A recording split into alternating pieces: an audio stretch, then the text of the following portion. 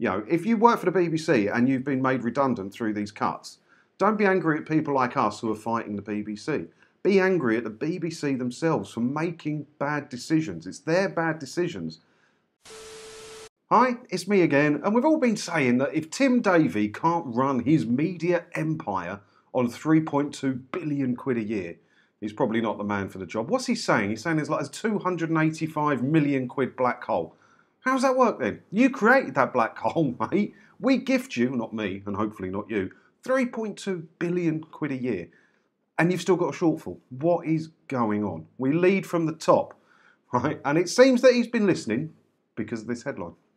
Wielding an axe, BBC boss Tim Davie slashes 1,000 jobs. Now, it wasn't that long ago that I was talking about him slashing, 475 people he sacked from BBC News. And it begged the question, what were they doing if you can just get rid of them like that? And how many more are left? And it's still the same questions here. So he sacked 1,000 people. If you can survive without that 1,000 people, why did you have them in the first place? BBC World News and BBC News will merge to create a single 24-hour channel serving both the UK and international audiences. Regional TV news in Oxford and Cambridge will also be devolved to the Southampton and Norwich operations, respectively. Right, so one of the main things that people bang on to me about when they're defending the BBC is the local news and stuff, saying who else is going to do it? Everything else has gone. They want local news, you've got to look at the BBC. There you go. They're already starting to amalgamate it into different units. So if you live in Oxford now, or Cambridge, your news will be coming from either Southampton or Norwich. How's that local news? So you can't defend that anymore. The BBC don't care about that anymore. So that's one defence gone, isn't it? And, why do they have so much news stuff? I mean, they employ people all over the world just to sit in offices all over the world, pay them a good wage, have to pay for them to live there, they have to have offices there, all the equipment. Why?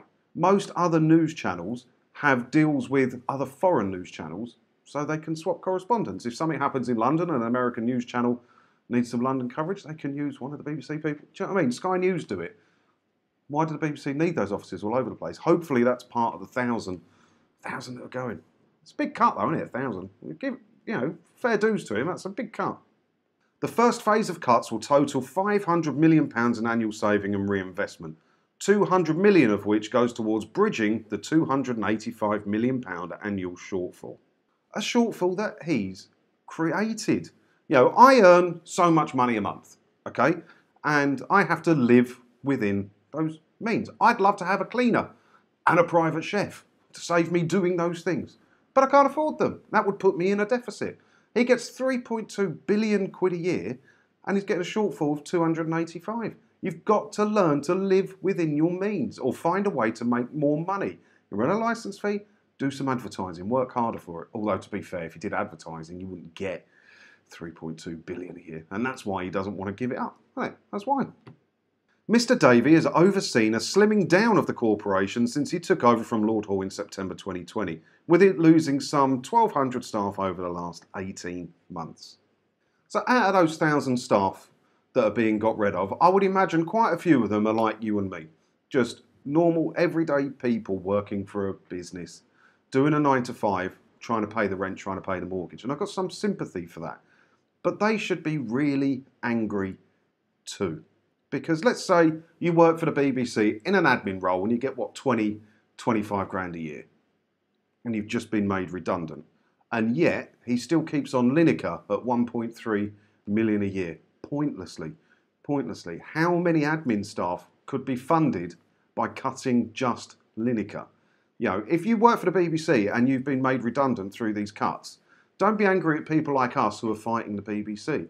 Be angry at the BBC themselves for making bad decisions. It's their bad decisions that have put you out of work. And hopefully you'll be able to find another job quite quickly and easily, and you won't have to worry about the BBC going down.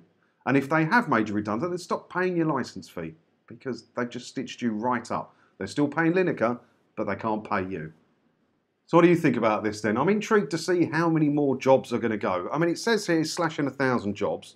And then it says here he's overseen 1,200 staff going. But there was a news story, I'll try and dig it out, I made a video about it, where he cut 475 staff. So just for that and that, it should be 1,400, right? But it's saying 1,200 here, so something's wrong.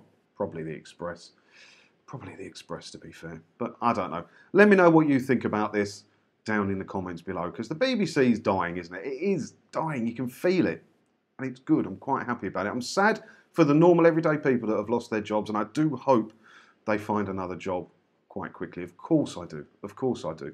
But if it was me, I'd be really, really angry, as I said, that they're sacking me off for my 25 grand a year, but still keeping Lineker. How many 25 grands a year fits into Lineker's salary? It should make these people sick, shouldn't it? But let me know what you think about it down in the comments below. And as always, thanks for watching, and don't forget to hit the subscribe button, and that way, hopefully, I'll get to see you in another video again soon. Bye now. Ta-da.